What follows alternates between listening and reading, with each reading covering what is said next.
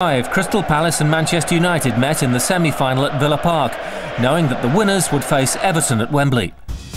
Until their historic meeting in the 1990 final and the subsequent replay, the two clubs had never played each other in the FA Cup. United's success that year proved the catalyst for further glory, but memories of the 3-3 draw in the first game still linger. United were missing their talisman, Eric Cantona, still suspended for his infamous kung fu kick on a Palace supporter in the league fixture between the two sides. The Eagles had a great chance to extract revenge for the defeat in the 1990 final. Villa Park provides a raucous setting for the second FA Cup semi-final between Crystal Palace and Manchester United. It's attracted a full house of just under 40,000 spectators. And so to the team that the Palace manager Alan Smith has selected. He's delighted to have Ian Dowie available again after suspension. He partners leading scorer Chris Armstrong up front, and he's equally pleased to be able to call on the experience of Ray Houghton, only his third game for Palace since signing from Villa, and an almost immediate return to familiar surroundings. Manchester United's biggest headache has been caused by the absence of Steve Bruce, and it leads to the deployment of Roy Keane as a central defender. 19-year-old David Beckham keeps his place after a successful first league start against Leeds. Andy Cole is cup-tied. He played in the third round for Newcastle, so it's the reliable pairing of Hughes and McClare in attack. The man in charge, the referee, the Harrow schoolmaster, David Elleray, well used to big occasions in the FA Cup. He took charge of last season's final. So who will go forward to meet Everton at Wembley on May the 20th? Joe Royle's men have booked their place.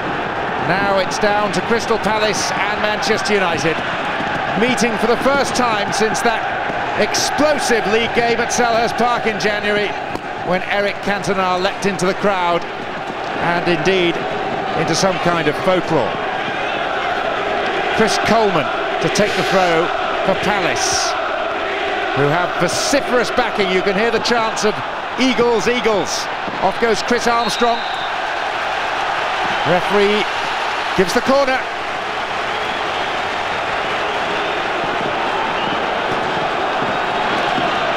Quite an examination of Keane in central defence today.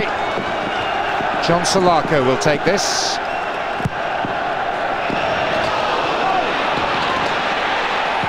There is a shooting opportunity. It wasn't particularly inviting for Darren Pitcher. Southgate to Salako. Keane's had one bite at it and a second.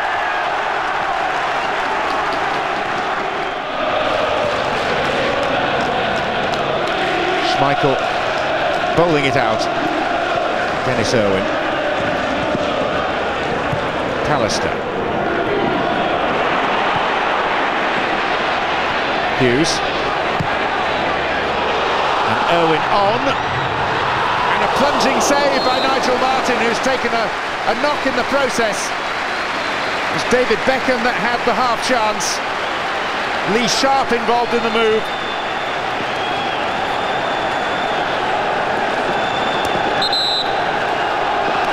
Sharp's incursion, setting up the opportunity for the youngster. Houghton. Now it's Armstrong. And that'll be a corner. Off Roy Keane.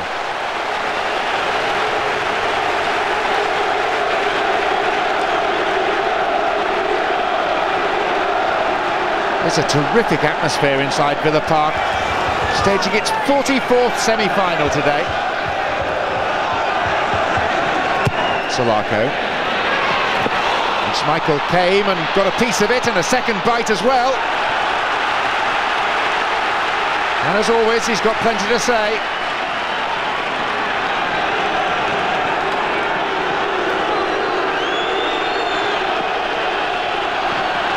The veteran Young up for Salako's throw. And Schmeichel again doesn't gather cleanly. And this is going to come for Ryan Giggs, who tries from halfway. Not quite enough elevation. Great vision to realise there was even the possibility. Just a quick look up, saw that Nigel Martyn was ever so slightly off his line. And then did his utmost to exploit that.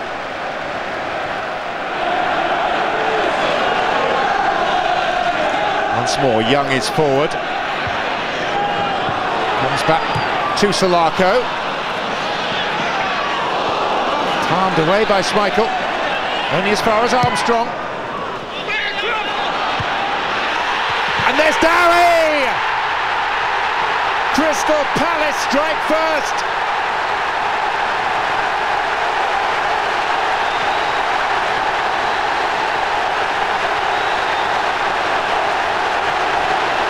And it was the Northern Ireland international who applied the finishing touch.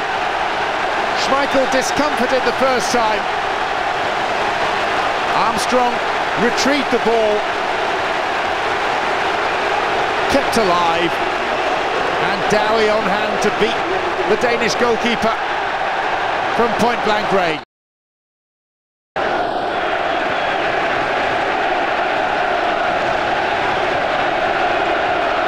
Manchester United coming into this game as firm favourites. Crystal Palace taking a week off from a fairly grim battle against the possibility of relegation. Now the side that have seized the opportunity and seized the moment. And here's Armstrong, and he's away from Keane. Chris Armstrong! Schmeichel got part of it, enough to divert it wide. Could so easily have been two. And he knows it, Alan Smith.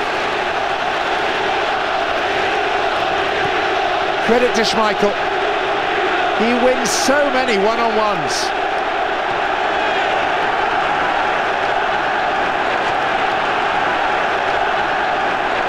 Neville. Keane. Biting into the challenges again. And here comes Armstrong.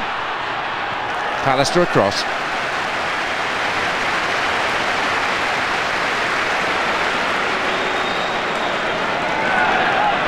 And the way things are looking, Manchester United will be grateful to see half-time. Chance to regroup. And for Alec Ferguson to have words.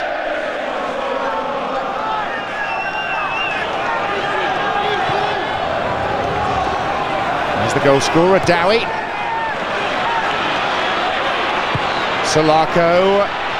And Schmeichel this time claims at the first time of asking. And there is the whistle for half-time.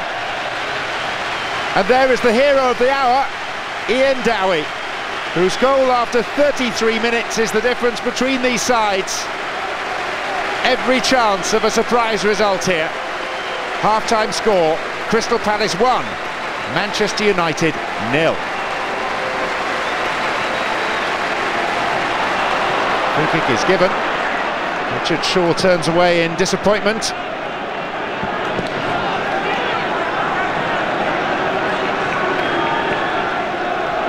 And Paul Ince has placed the ball.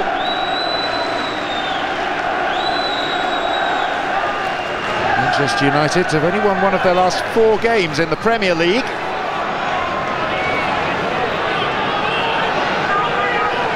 With Giggs. Pallister. And eventually Solarco will clear this.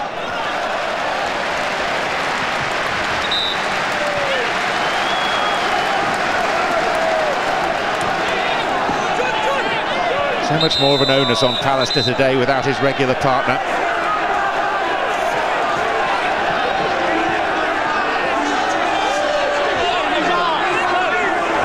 Neville with the throw.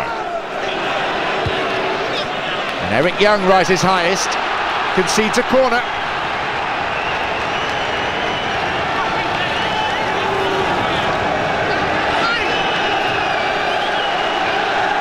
Pallister has made his way forward. In front of the near post. Giggs kick. Dowie's header. Shooting chance. Quickly the daylight was blocked out. Keane. And there's more concern now for Crystal Palace. More pressure from Manchester United. Neville. Palace just can't get the ball away. This time Gordon does. Armstrong.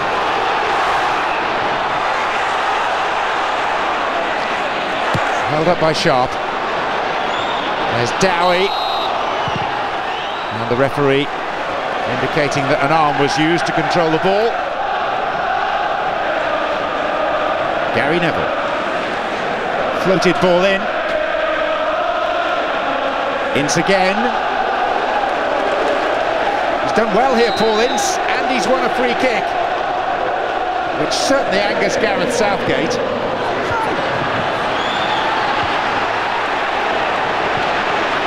It's a lateral run, and Southgate reached the point where he couldn't challenge for the ball cleanly. 20 minutes to play. And Crystal Palace still ahead through that first half goal from Dowie.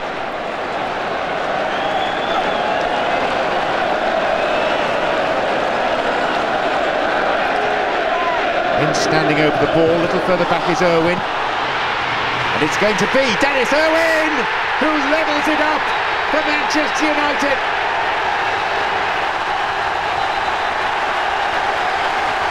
Seemed to take a deflection off the wall, and that's what beat Nigel Martyn.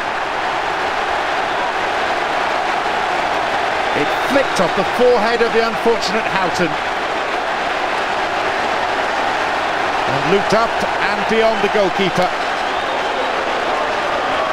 Dennis Irwin, who scored in the quarter-final against Queen's Park Rangers, finds an equaliser in the semi-final against Crystal Palace.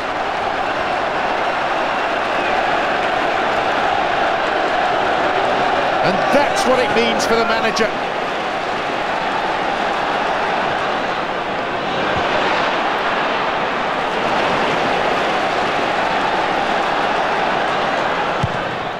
Not long to go now. In fact, there is the whistle to end 90 minutes of hard combat. And this FA Cup semi-final, just like the 1990 final itself between these two sides, is heading into an additional 30 minutes. Crystal Palace get the additional half hour underway, having led for nearly half of the game through Dowie, only to be pegged back by Irwin. Sharp. Sharp is away from Darren Pitcher. And there's a chance which is put just wide by Brian McClair. Really positive start to the additional period from Manchester United. Sharp's ball in, and McClair on the stretch, unable to control it sufficiently.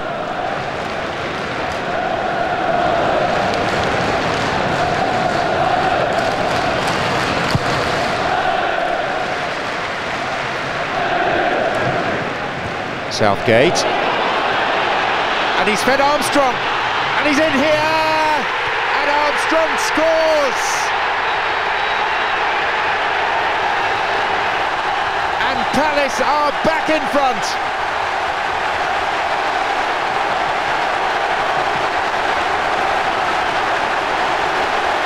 He is the most predatory finisher when he's in form.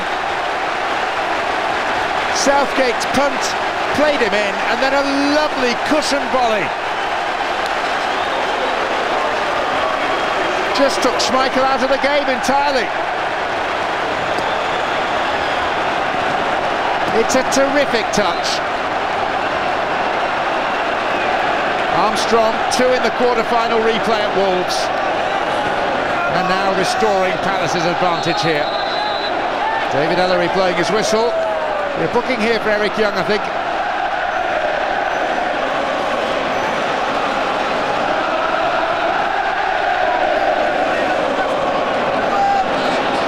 What a moment for Chris Armstrong. Such presence of mind. Once goal side of Roy Keane. Shows the elevated, lofted route. And bamboozled Peter Schmeichel. Certainly worth another look.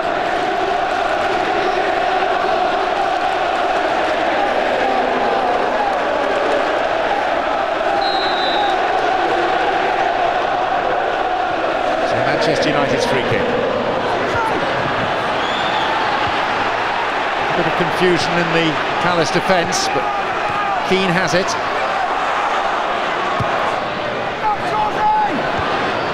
Richard Shaw.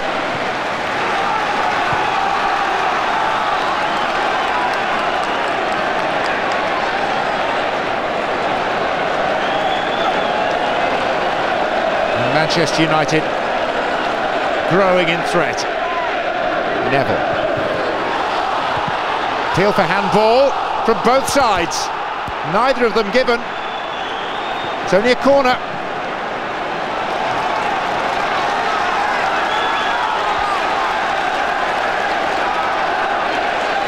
Ryan Giggs, being applauded by those at the Holt end. And there's Nicky Butt. Well, tame header in the end. Not renowned as a goal scorer, the youngster from Gorton. 25 minutes away from a second FA Cup final. Everton already through earlier today with that thumping win against Tottenham at Elland Road. Armstrong's cross, fielded by Schmeichel. And if Daniel Amokachi was the hero in that game, Chris Armstrong promises to play the same role in this. There's still time for Manchester United, and plenty of it.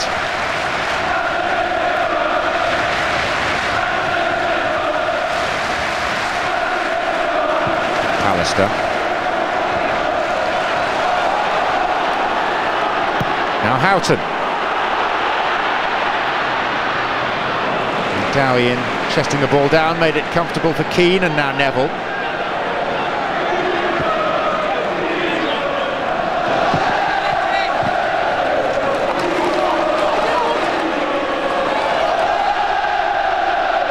Still the noise reverberating around this famous stadium. Neville.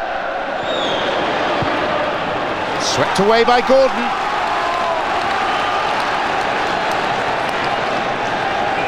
Once more, the big defender, Gary Pallister, lumbers forward.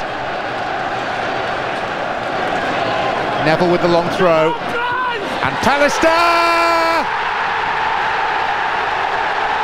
Manchester United level again!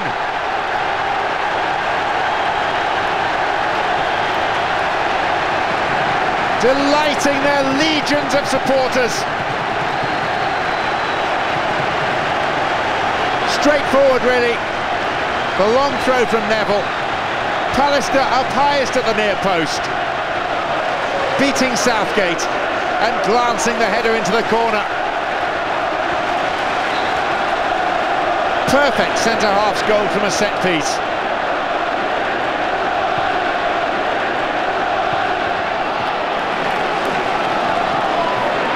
John Solarco. And there are some weary players out there now. Tied up by Nicky Butt. Now Roy Keane.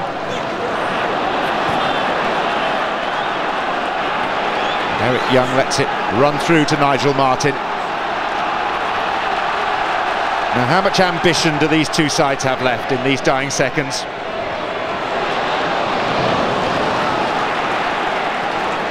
Prospects of a replay almost upon us.